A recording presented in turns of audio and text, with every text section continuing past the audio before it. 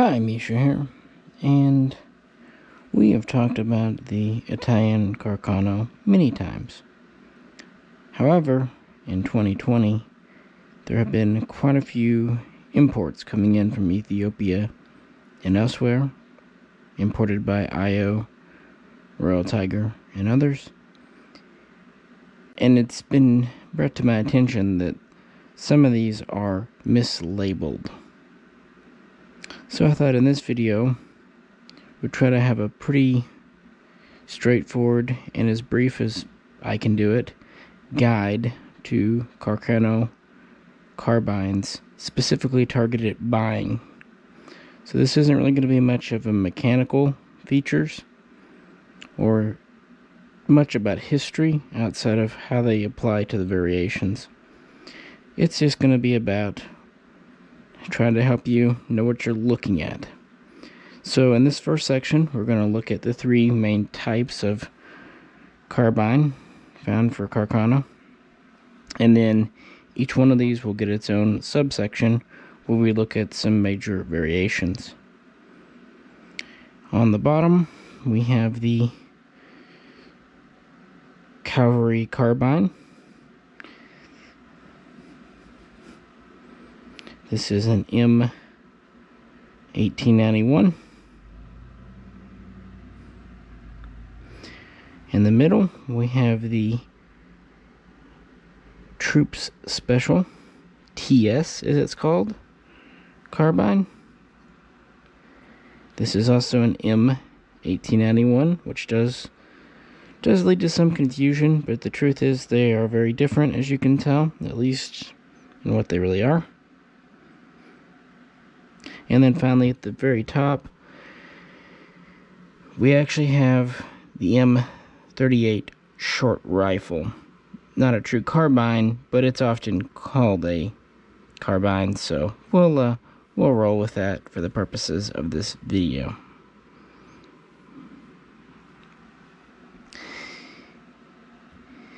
Both the Cavalry Carbine and the TS Carbine have a 17.7 inch barrel, and both of these fire the 6.5 by 52 Carcano cartridge. The Cavalry was adopted in 1893, so just a couple of years after the rifle, and not surprisingly for cavalry use.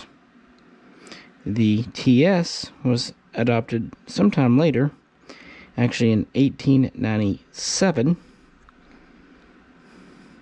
and this was for more infantry use, artillery, bicycle troops, what have you. The Cavalry Carbine has side sling mounts, this kind of neat roller style, and it has a trapdoor in the butt for a sectional cleaning rod. And it has this folding bayonet assembly with a cutback stock and short upper handguard. The Troops Special, and we will look at the variations, don't worry, can have several different sling swivel arrangements. No trap in the buttstock. Rather, it has a cleaning rod under the barrel and a nearly full stock and a longer top handguard. And it has a removable bayonet. A few different styles were used. And essentially, this was a short rifle. And by that I mean, it has a lot of the same features as the main Carcano rifle, just a barrel that's about a foot shorter. Whereas the Cavalry Carbine, as you can tell, is pretty specialized and one of the most unique looking Carcanos. The actions on these are the same. They both, of course, feed from a 6-round on block or Mannlicher style clip They have turn down bolts with standard safeties, so on and so forth. So both of these were produced before and during World War I. But our last one up here, the M38, as you might guess, went into production in 1938. Now, while some in this family do fire the 6.5 cartridge, it was originally developed to fire a new 7.3mm cartridge, and also be a compromise between a carbine and a long rifle, although it definitely tends more towards the carbine. It has a 20.9-inch barrel, so basically 21 inches. It has a very unique bayonet system, which we'll look at in a bit. It has side sling mounts, and to simplify it for production and use, it has just a fixed rear sight, same Carcano bolt system, same Carcano magazine.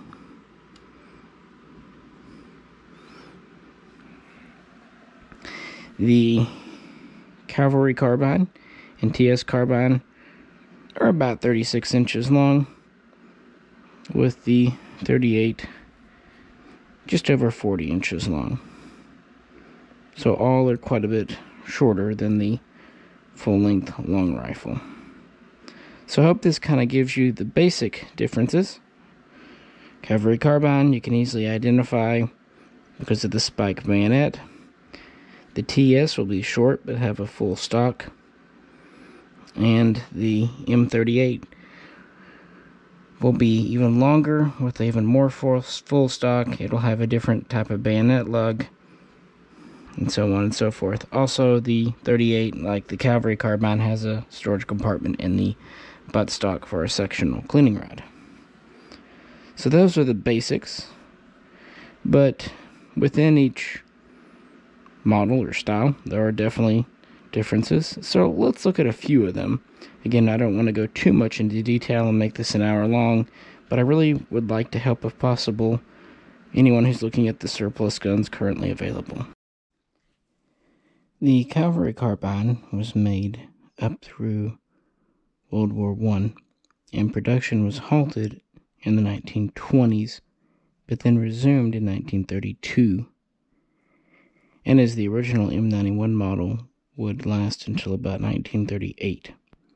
During the 1930s, they would go away, at least at some factories, from the hex receiver to the round, but they would retain the adjustable sight. So that's an easy way to tell a 91 style. In 1938, when they went to the M38, most Carcanos would end up getting the simplified rear sight, fixed notch, and with this would become known as the M91 38 Cavalry Carbine. So fixed rear sight, 9138, adjustable rear sight, M91, just to kind of boil things down. Another change would be with the bayonet system, and there are several, 6 or 7 different assemblies here. This one is the lever style, push it down to release, and lock it back in.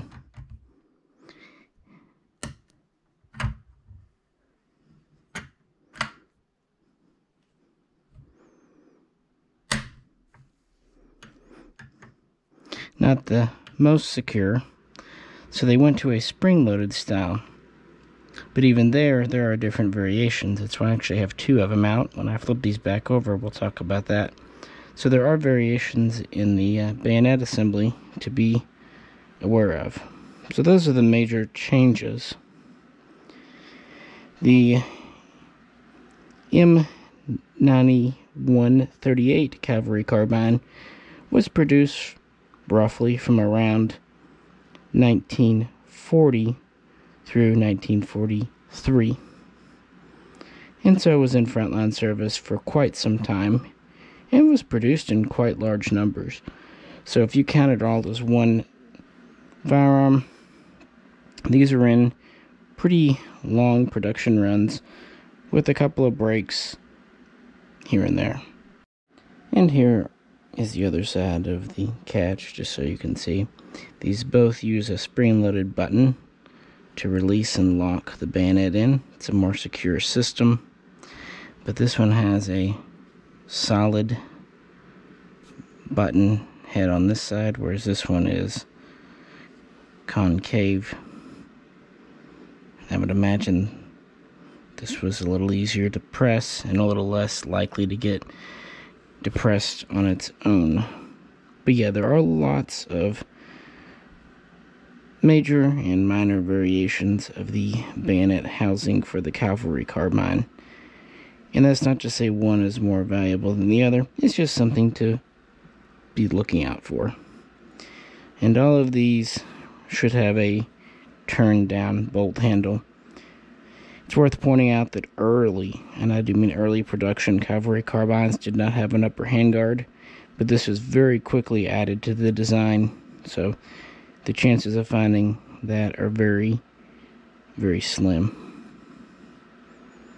And Carcano rifles are pretty good about being dated, especially during the Mussolini era. And once they went to the M38 in the 7.3 cartridge, they also became very good about marking the rear sight with the caliber. So, if it's a World War II Carcano, you can easily find the caliber on the fixed rear sight. So, that's the cavalry carbine. Let's move on to its little brother. Honestly, the most interesting, but also most convoluted and confusing, the Special Troops Special TS Carbine series. On the bottom, we have the original M91 TS. Then we have the M91 24 TS.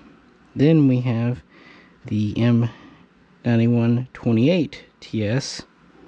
And then finally at the very top, the fourth one, we have the M91 38 TS. So what are the differences?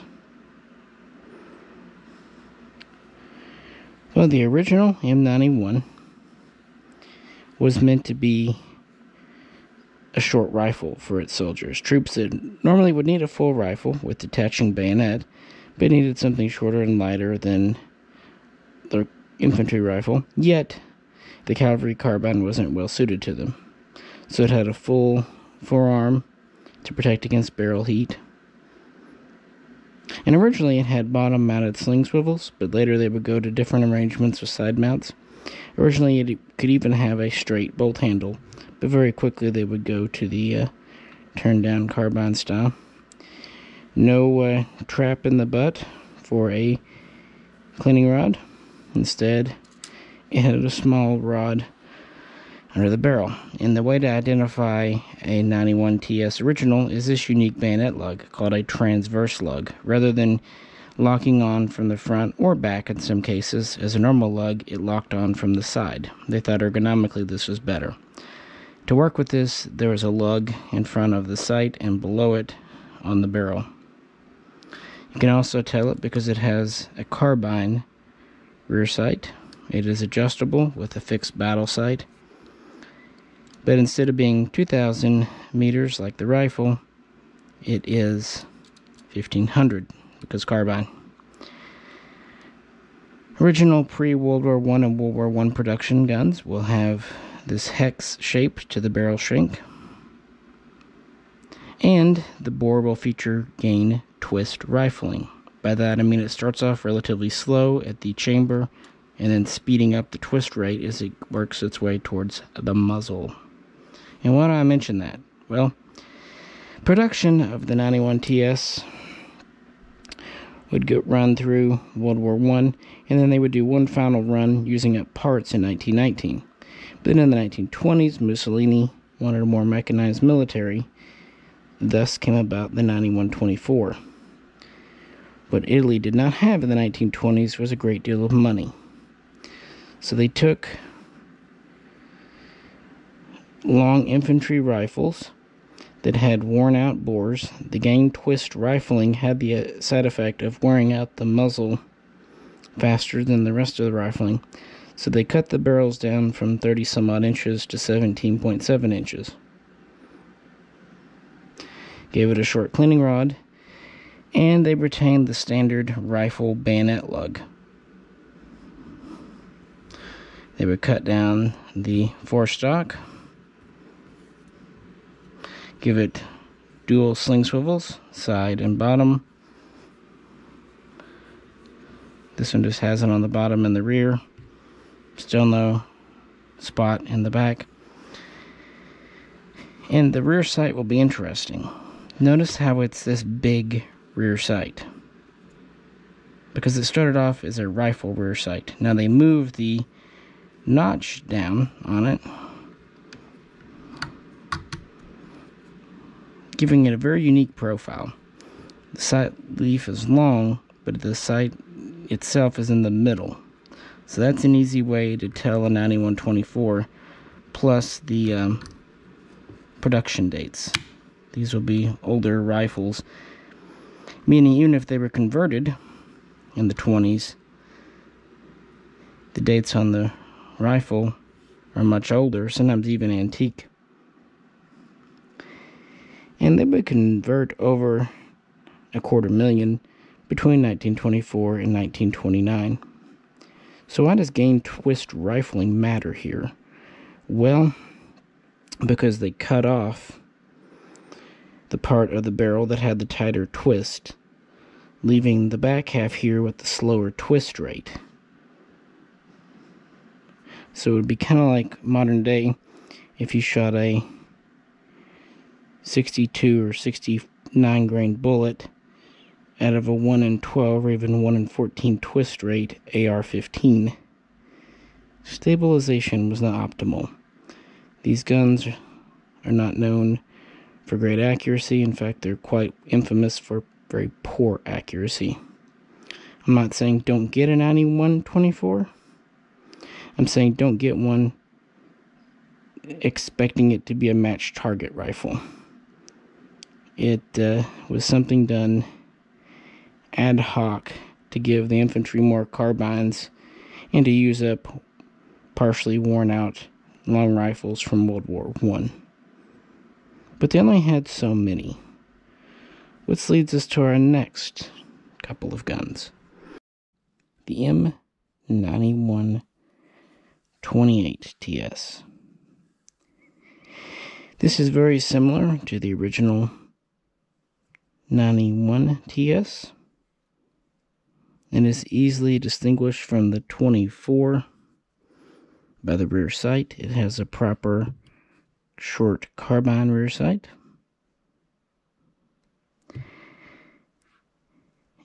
It can have various sling swivel arrangements, but typically has side and bottom both,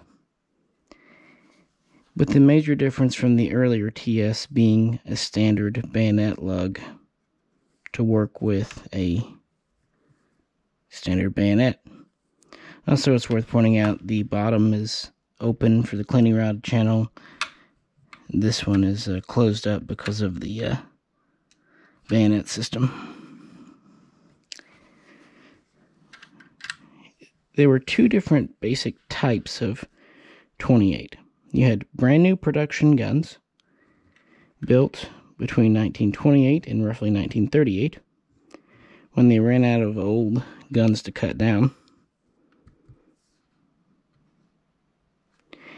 And sometimes they would take older M91 TSs, especially late production ones from 1918 and 1919, and restock them and refurbish them.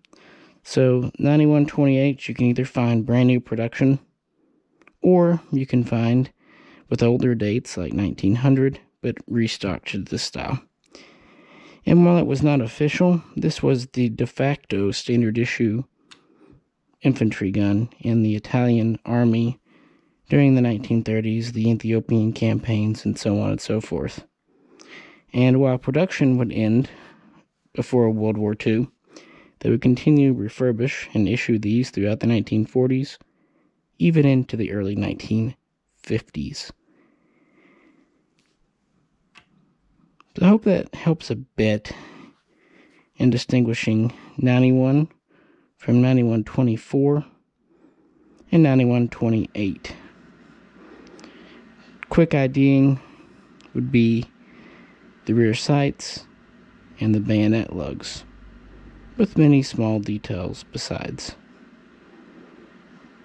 Also, by the time of the 9128, they're starting to go away from gang twist rifling, although many still do have it. And then what about our final version here? The M91 38 TS. As with the Cavalry Carbine, when they went to the 38 short rifle, they started producing carbines with the fixed rear sight, and these would not have gang twist rifling, standard bayonet lug. They could have a few different sling swivel arrangements. This one just has the bottom swivels again. Again, no storage compartment. And this one is a little unique in that it's chambered for 8mm Mauser, 7.9 as the rear sight is marked. That's a whole story in and of itself, but just know that there are guns chambered for that came out of Italy, and you can distinguish them because they will have these reinforcing lugs in the stock. And many of the 8mm wound up in Egypt as training guns. And they have the standard bayonet lug, cleaning rod, everything you'd expect. Also, the barrel is inlet a bit. Here's the side sling mount on the 28. Notice it has this non-moving bar, unlike earlier ones. And they would build 91 38 TS carbines till about 1944, issuing them quite widely. And they're the last and probably most simplified version, and very easily to distinguish because of their fixed rear sight. And you can find these in all three calibers, but 7.3 is the rarest. And with that, let's talk about our last model today. Alright, that section was a little long, but this one will be quite a bit shorter.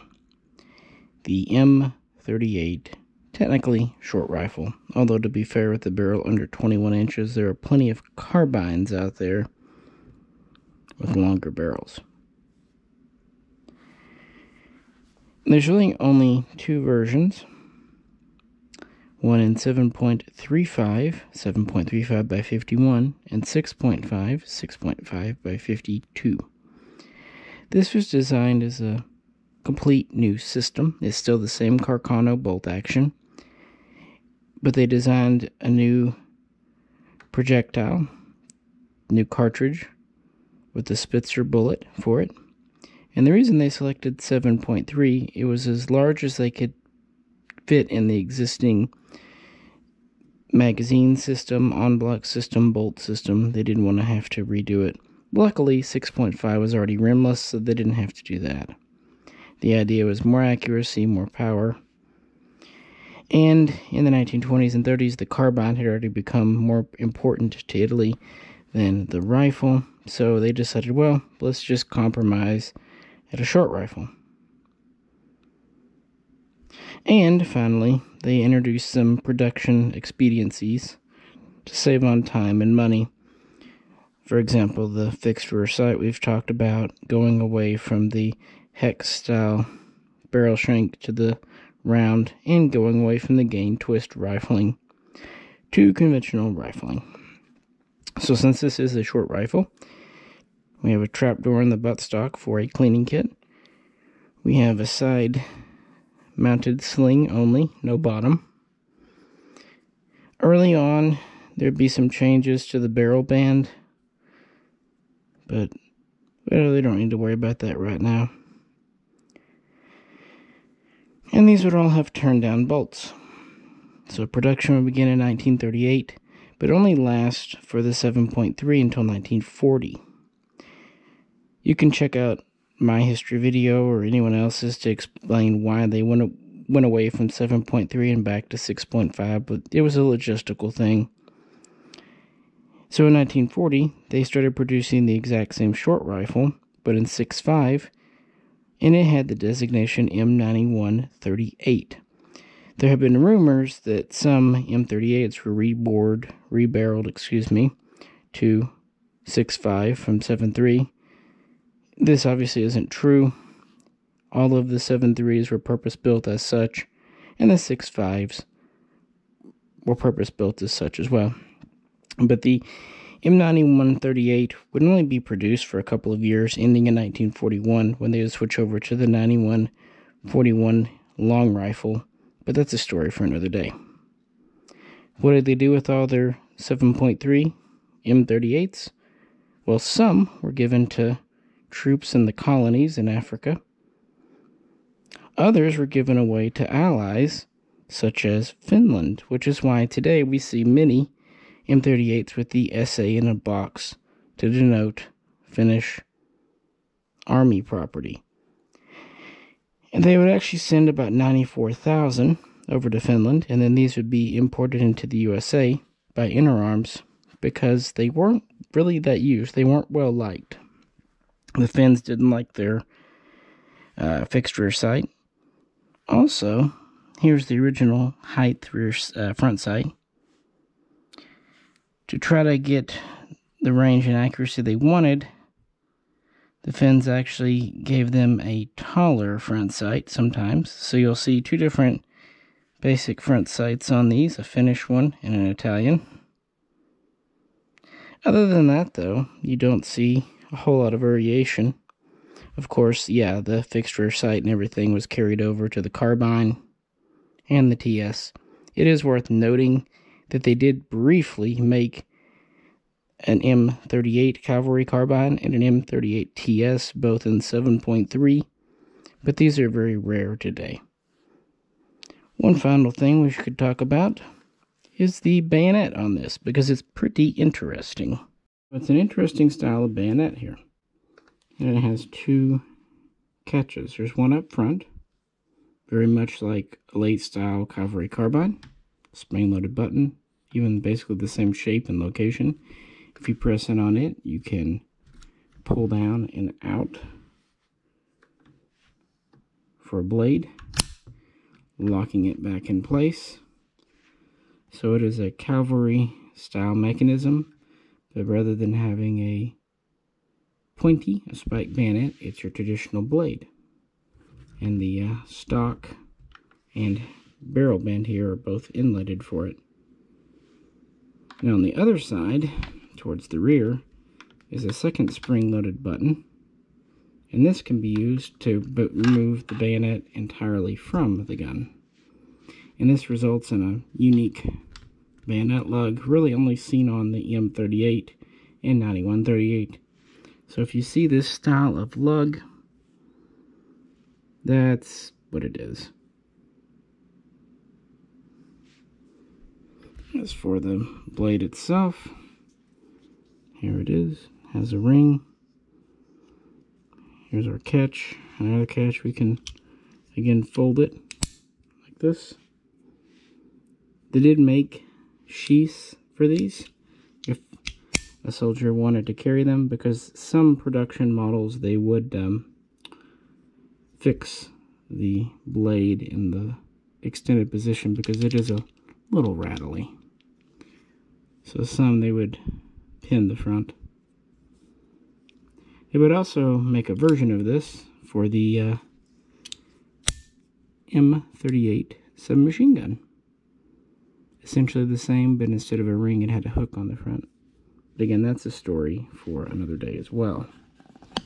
But I don't know, I find the bayonet an interesting aspect of the M38, and it really goes to show you they were trying to make a one-size-fits-all firearm for infantry, cavalry, artillery, what have you. And again, same Carcano turn down bolt that you'd expect. And these are kind of interesting because a lot of them were from Finland. And yes, this was the rifle that was used to assassinate Kennedy. It was an M91 38 and 6.5 millimeter with a 20.9 inch barrel. People often ask, and so that does give that variant a little bit of notoriety or infamy. It was also fitted with a 4-power scope at the firearms vendor and cost all of $19.95 plus postage. But that too is a story for another day. And with that, I hope this has helped someone if they're looking at a Carcano from IO or anyone else. They're interesting and fun and still quite affordable, and I encourage anyone who's interested to get into them. But it's always good to kind of have a basic understanding of the different variations and whatnot. And there are plenty of other sub-variants and limited production ones. I just wanted to show you the basic ones here today. So if you have any questions or comments, please do post them. And as always, if you could, like, share, and subscribe. And if you'd like to help support the channel, please check on the link to our Patreon page. This is Misha, and we'll catch you very soon next time.